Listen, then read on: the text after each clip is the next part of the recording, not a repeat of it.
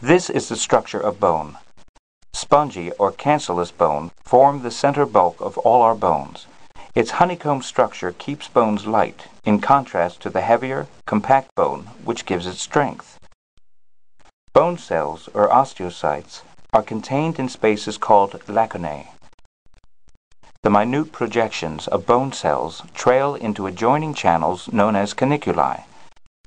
Tissue fluid, which fills the lacunae, allows the transfer of materials between bone cells and capillaries.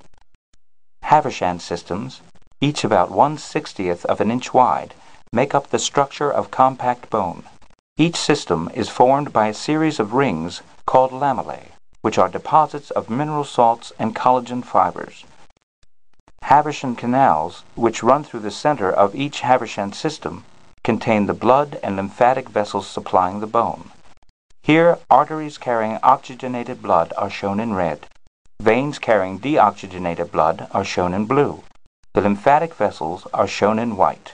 A section through the shaft of the femur, a long bone, shows a central mass of spongy bone surrounded by the branching tubular Havershan systems.